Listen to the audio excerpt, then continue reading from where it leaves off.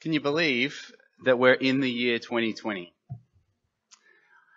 I was born in the 80s, and I'm still can't really wrap my head around the fact that this is the fourth decade that I've been around. Some of you here are older than me, and you're like, mate, just wait a few decades. Others of you are like, oh, really? He's already, was born in the 80s. Oh, he's a bit older than I thought. It's just incredible, isn't it? We're in 2020.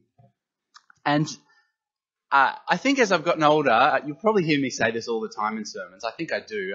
I'm kind of guilty of this. But I've started to realize that as I've gotten older, I reflect a lot more. Is that true for all of you here too? As you grow older, I see quite a few nods now. I can't help but just to reflect quite a bit more, and particularly for me, on how much things have changed over the last 20 years. We've seen some incredible technological advances, don't get me wrong. Now, Back to the Future didn't quite get it right. We don't have flying cars. 2015 was that prediction, but that didn't quite happen. Still waiting for my hoverboard. But we have seen quite a few technological advances, haven't we? Now, cars. We had our first hybrid car in 1997, but we had our first all-electric car in 2008. But now our good friend, Mr. Tesla, is bragging that he will have completely autopiloted cars in the next couple of years. And that's really only been advancements of the last 20 years. How about modern medicine? In the year 2000, I'm not sure that we were as advanced as now. My wife's mother, so my mother-in-law, she's going for a knee surgery this Thursday, and the surgery isn't being done by a doctor. The doctors are watching as the robots do the surgery. Can you believe that? That technology, it did not exist in the year 2000. Mobile phones have seen quite a bit of change. Many of you, like me, your first phone may have been the Nokia 3310. It was a good brick phone. I think it was the first one to have games on it, and the good old joke was that the 3310 was indestructible. It had battery life that would go almost the whole week. That was released in 2000, 20 years ago. But now, of course, we've got smartphones coming out our ears. We've got, advances in technology that we wouldn't believe. And then, of course, many of us in this room will have social media accounts. But did you know social media didn't exist in the year 2000? YouTube didn't exist in the year 2000. But now, social media dominates a lot of what we do in our everyday life. It's actually kind of incorporated in our work even. I actually know someone who doesn't watch TV or movies. To relax, he and his wife sit at home after dinner and watch YouTube. That's, to me, is a very weird thing. Maybe some of you do that, but that's kind of, that didn't exist 20 years ago, but now that's quite normal for some. So we've had lots of technological advances in the last 20 years, but we've also seen cultural shifts, haven't we, in the last 20 years? And I can't help but just ponder and reflect on some of these. I'm going to put your knowledge to the test here. So I want to know who remembers New Year's Eve 1999. You don't have to put your hand up, but the Sydney Harbour Bridge was lit up with one word. And this is where I want to put your knowledge to the test. Does anyone know what that one word was on the Sydney Harbour Bridge? Eternity. Quite a few of you know that word. Perhaps you don't know the story for why eternity was written on the Harbour Bridge. It was in recognition of a guy whose name was Arthur Stace. Now, he was born and raised in Sydney. He was born in 1885, and he was a bit of a punk. He was a troublemaker. He was an alcoholic, and he used to just get up to no good. I can't imagine what that kind of looks like in the late 1800s, but he was known to be quite a troublemaker. You flash forward into his life, and at 45 years of age, he finds himself in a church, St. Barnabas's Anglican church in Broadway in Sydney. And he hears a sermon from John Ridley. who was the minister there, about eternity from Isaiah. And that sermon changes his life. He becomes a Christian. And so he stops graffitiing in the way that he used to graffiti, and he starts graffitiing the word eternity all over Sydney. He becomes famously known as Mr. Eternity. Anyone he bumps into who sees him graffitiing eternity, he tells them about Jesus, and he tells them the reason why he's putting eternity everywhere is because he's asking people, do you know where you're going after this life? And people, once they find out who Mr. Eternity is, can you just imagine this guy's in his 60s when he starts doing this? But here he is putting eternity all over Sydney. And people want to know him. Now, he dies in 1967. He was 82 years of age. And so you flash forward to 1999, the year 2000, the countdown. Fireworks go up, and there's one word on the Sydney Harbour Bridge: eternity. And it's in recognition of this man. Now, you flash forward to 2020. Could you ever imagine the government doing something like that? They wouldn't, recognize this man for what he had done. And in fact, we are now in 2020 where, Margaret Court, perhaps one of the most famous women's player in tennis in the world, is not honoured for her accolades because of her belief in the passage that we're going to study today. In the year 2000, I was in high school, and I know that there were certain things that were considered normal. For example, the nuclear family was normal. Now, nuclear family means a man and a woman and a kid or kids, right? And that was considered the normal family. But you come to 2020 and we're being told that the nuclear family is not really the norm anymore. And in some people's lives, that is abnormal, with the rise of divorce and with the rise of same-sex marriage now being legal in Australia. All these things over 20 years. What a difference 20 years makes. And friends, for me, I think this is a great reminder for us that despite our ever-changing culture, we serve a God that does not change. And I think that's a wonderful anchor. So in this ever-changing culture, we need to make sure that we have our firm foundations deeply rooted and planted in Scripture. And our passage in 1 Corinthians this morning is going to give us an excellent opportunity to do that together. Now, over the next 4 weeks, including today, we're going to have a great opportunity to look as a church through what the Bible says on 4 topics: sexual immorality, marriage, divorce, and widowhood. And they're going to come from 1 Corinthians 6, which is what we're doing today, and then the other 3 weeks are from 1 Corinthians 7. And it's going to be a really unique opportunity because as a church, we're going through 1 Corinthians this year. So you might be wondering, well, why are we going to start at chapter 6? There's 4 really good topics here, and we just thought this is a great way to start January off by looking at what our culture is talking about, really. And so that's why we're here in 1 Corinthians 6, 12 to 20. So, friends, grab a Bible, open it up in front of you. We're in 1 Corinthians 6, 12 to 20. And as you find this morning's passage, I want to say straight away, as you heard the passage read to you this morning, you would have noticed that there's a couple of words dominating this passage, a few words dominating this passage. Sexual immorality is spoken of 3 times. It's spoken of in verse 13 once and verse 18 twice. Prostitution is also brought up, which has a very similar meaning. And this one may have gotten past you because we're very used to this word, I think. But the word body is actually spoken of 8 times in our passage today. So I think the problem that Paul sees with the Corinthian church at this instance is to do with these themes, with sexual immorality, prostitution, and the body. And if I'm going to be honest with you, I'm not really that surprised that that is the problem. Because the nature of sin has to do with what I want.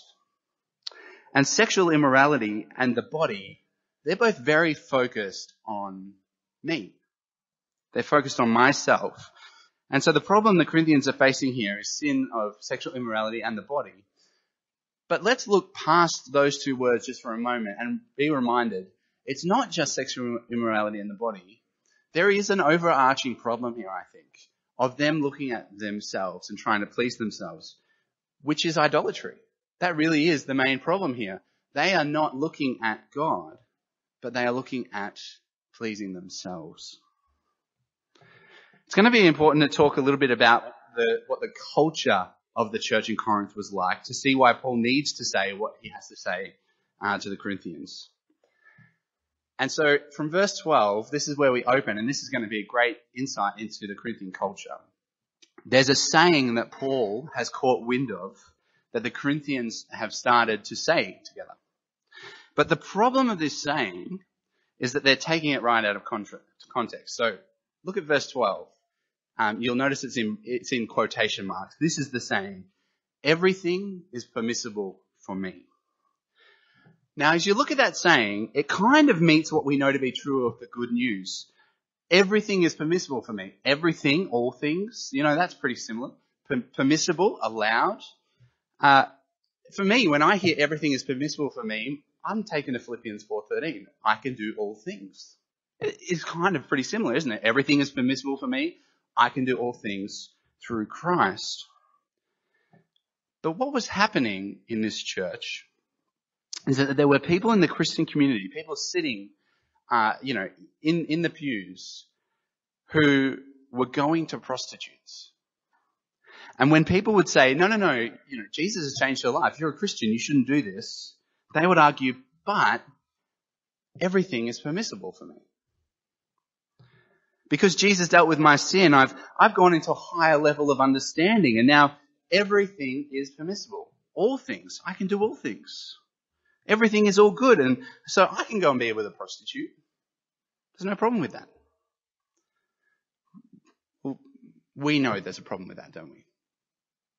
We already know there's a problem with this, and you need to go no further than the first book of the Bible, in Genesis. God intended man and woman for each other.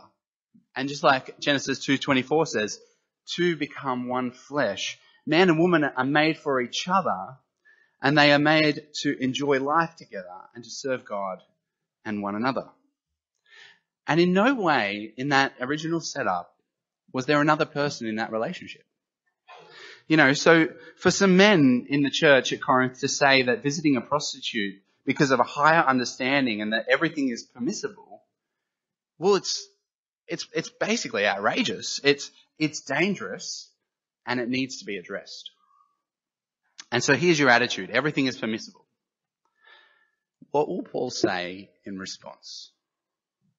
Well, he has two things to say in verse 12. Paul says, firstly, but everything is permissible, but not everything is beneficial. Secondly, everything is permissible, but I will not be mastered by anything.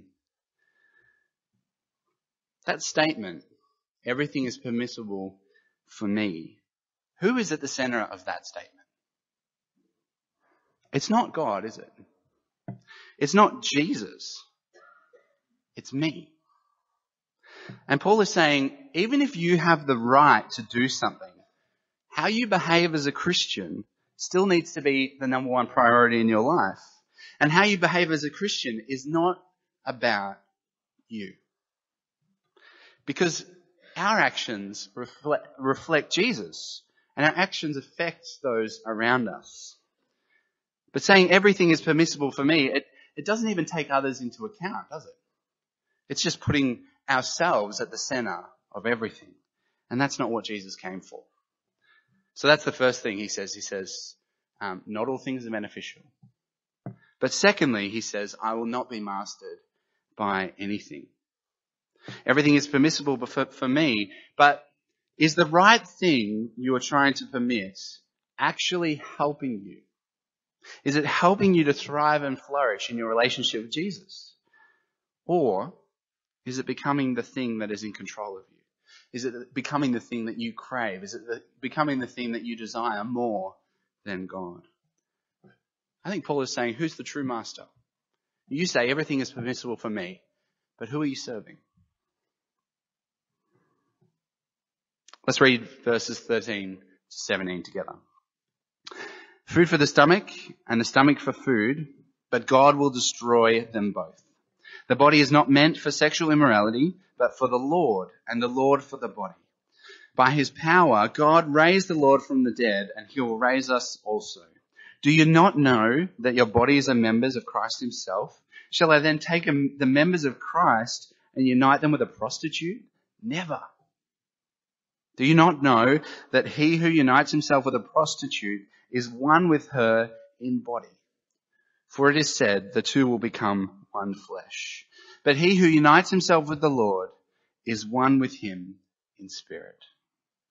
So let's start at verse 13. Paul says, food for the stomach and the stomach for food, but God will destroy them both. Again, you'll notice that this is in quotation marks. Paul brings up another saying from the Corinthian culture. So it was very common that someone would say, food for the stomach, stomach for the food. And what it appears is that the church in Corinth was taking this slogan and saying, well, if it's true that food is for the stomach and stomach for food, likewise it must mean sex is for the body and body is for sex. But Paul, he's disagreeing here.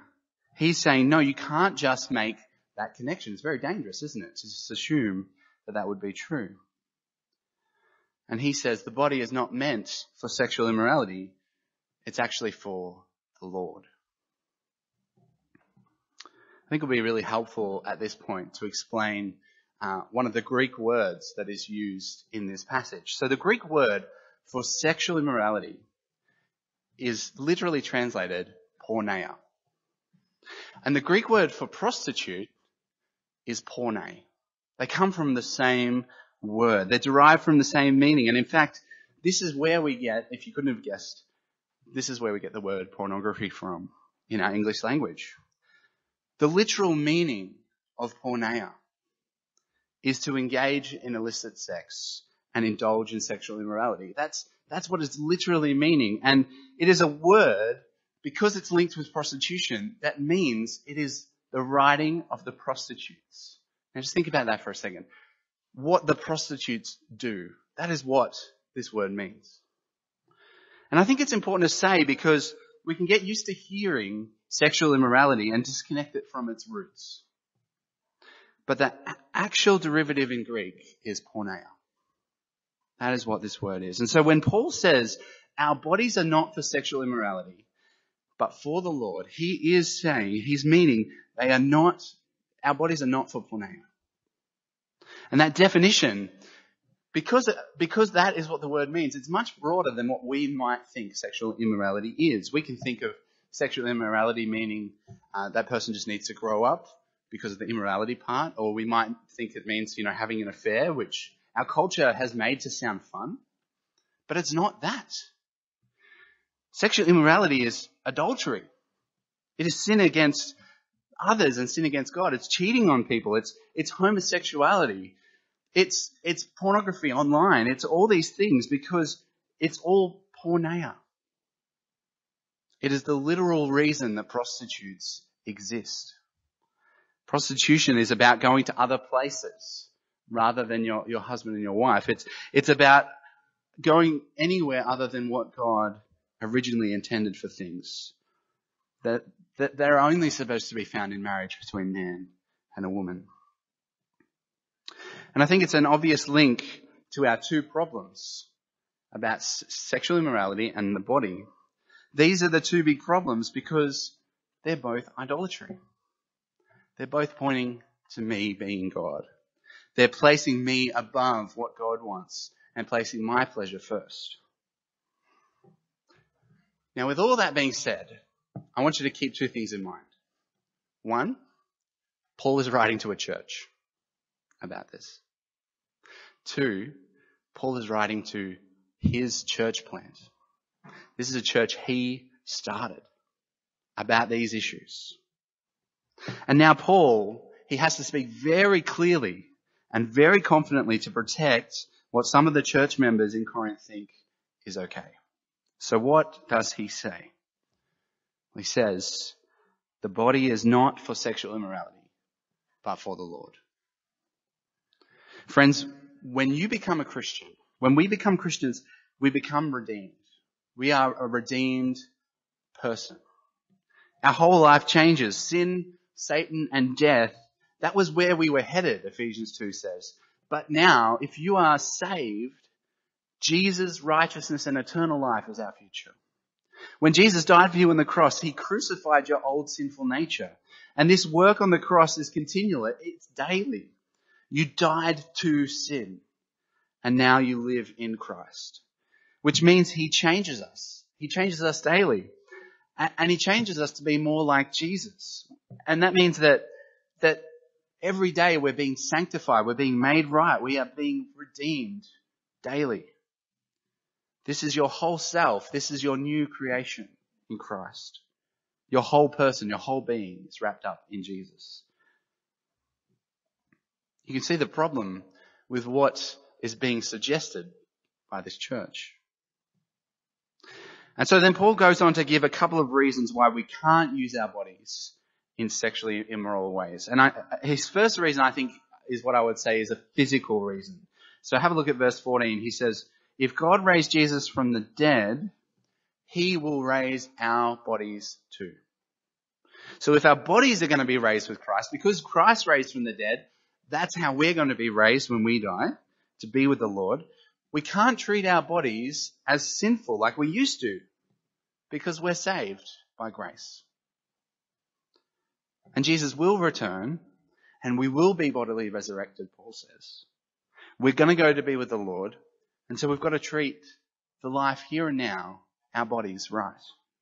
Physically, we're going to be raised bodily to be with Jesus at the end, and we need to be sure that we are keeping sin distant from us. So that's the first thing. I think he says physically we need to do it for this reason. But then Paul goes on to what I would call to be a relational reason for why we can't use our bodies in sexual immoral ways. And specifically then addresses the sleeping with prostitutes idea that had begun to take shape. So look at verse 15. Do you not know your bodies are members of Christ? Shall I take members of Christ and unite them with a prostitute? Never. It's just the next logical conclusion though, isn't it? Like, if our bodies belong to the Lord, and they do, if you're a Christian here, your body belongs to Jesus. So we need to treat our bodies for righteousness, not sin. And if I go and use my body for sin, I'm mixing what Jesus has done for me with sin. And that just doesn't work. What's even worse here, though, is they're saying it's okay to sleep with a prostitute. So not only am I mixing my body for sin, but I'm mixing it with someone I don't even know. I'm relationally creating a bond with someone who's not my husband, who's not my wife, and mixing it with the pure and righteous Lord Jesus. Big problem. And Paul says never. And Paul goes back to Genesis 2:24 as his foundation for this, because the created order is the way that God intended this to be. And it should be said that in Genesis 2, when Adam and Eve found each other, there isn't any hint of pleading for another person. It's not like Adam looked at Eve and said, oh yeah, she'll do, right? Adam is looking after the animals and he's finding no suitable helper for him. So while he's sleeping, God takes one of his ribs and creates Eve. And so when Adam wakes and sees Eve, there isn't any doubt for him. Adam sees Eve, and Genesis 2:23 says, the man said, that's Adam, this is now bone of my bones and flesh of my flesh. You can hear the excitement in his voice as he sees Eve. We belong together. And in verse 24 of Genesis 2, the two become one flesh. And Paul says it's the same when we belong to Jesus. We're united with God under him. We're one with him. It's Jesus and you. It's not Jesus, you, and sin. There's no room for allowing sin to reign in our bodies. And this is why at the beginning of our time together, I mentioned our changing culture and how much we've changed over the last 20 years, because it's not really too dissimilar to what Corinth was like.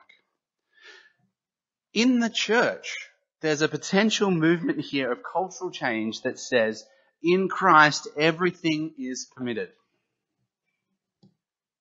I can do what I want with my body. I can sleep with who I want.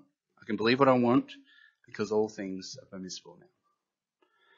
But even though culture has shifted these views, and just as there were some Christians in Corinth who thought that they could do what they wanted with their bodies, we say, and we stand with Paul, and we say, actually, our bodies are not our own. They belong to Jesus. And he is not changed. He is the same yesterday, today, and forever. And just like in Paul's day, sexual immorality was seen as casual and harmless. Sounds familiar to our culture, doesn't it?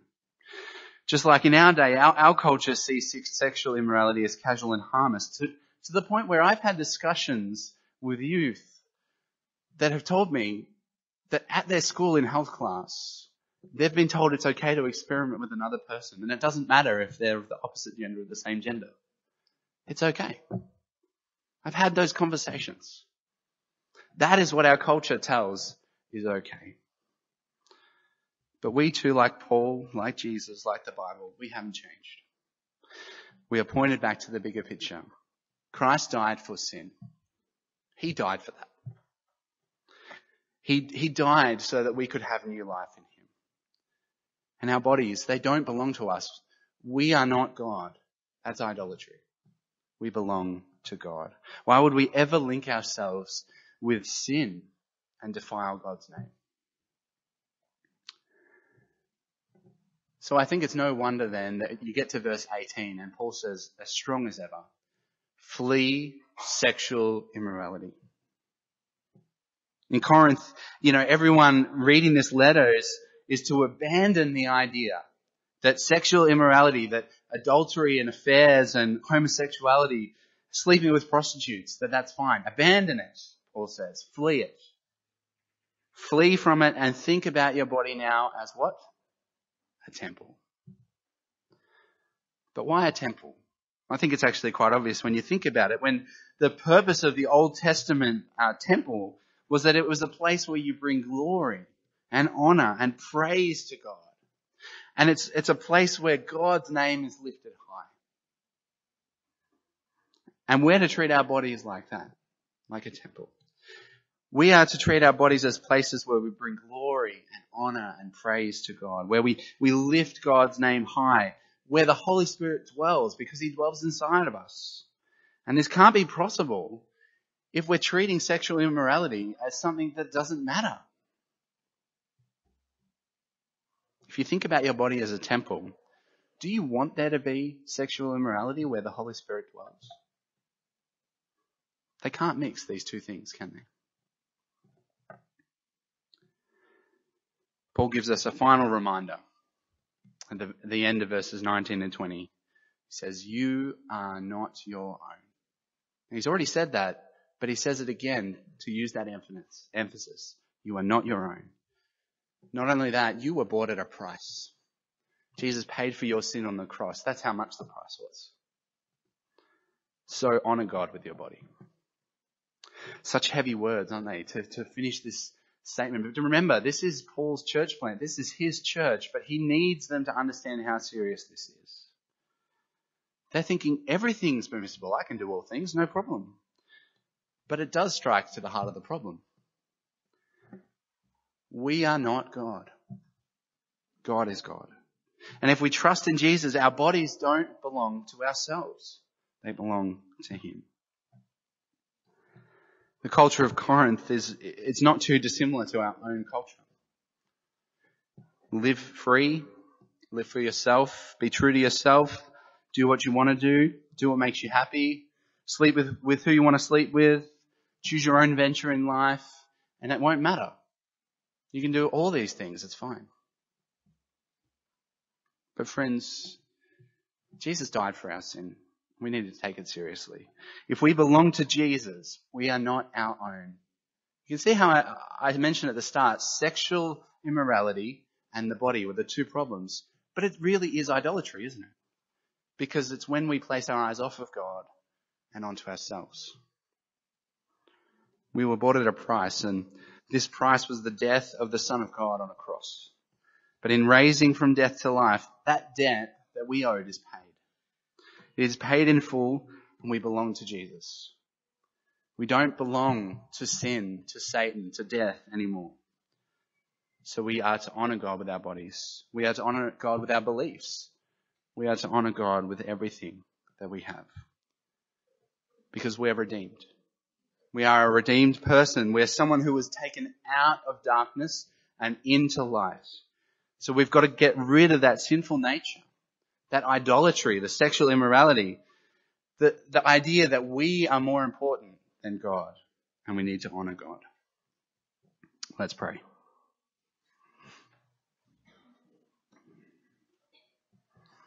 Father, we know that this message this morning was hard and heavy, but I thank you that despite it all, you care for our hearts, and that's the reason why this passage is here, because you want us to turn from sin.